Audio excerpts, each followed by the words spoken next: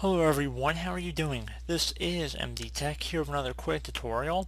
In today's tutorial, I'm going to show you guys how to hopefully address the error address unreachable that you're getting on your Windows computer when you're maybe using your web browser.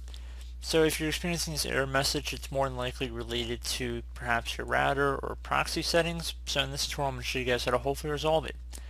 So the first thing I would personally suggest would be to actually go to your physical router and restart it or reset it.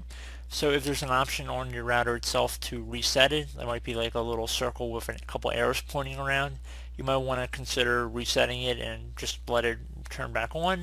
You could also try turning it off from the wall and just unplug it and then plug it back in about 30 seconds later. Hopefully then it would be reset, and then try and go back on your computer and hopefully the issue will have been resolved. If you're still experiencing an issue, what you can do would be to open up the start menu, just click on the start button one time, type in Internet Properties,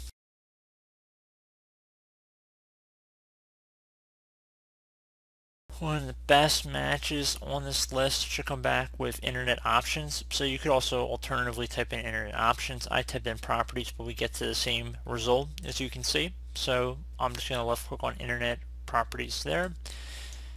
And now you want to left click on the Connections tab, and then underneath Local Area Network or LAN Settings. LAN Settings do not apply to dial-up connections. Choose Settings above for dial-up settings. Hopefully none of you guys are using dial-up. So we're going to select LAN Settings here.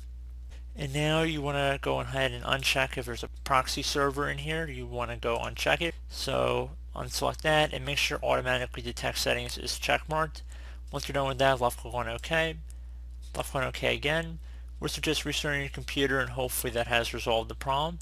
If you're still experiencing a problem, another thing we could try would be to open up the start menu, just left click on the start button one time, type in CMD.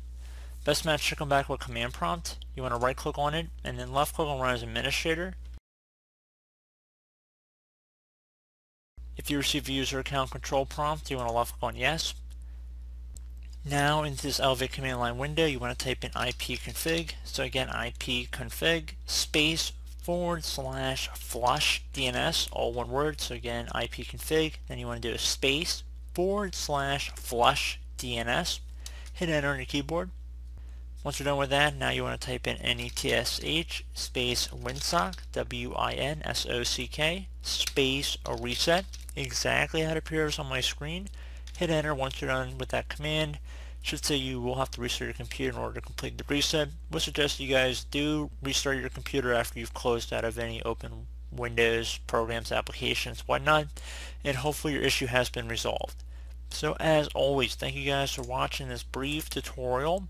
Do hope I was able to help you out, and I do look forward to catching you all in the next tutorial. Goodbye.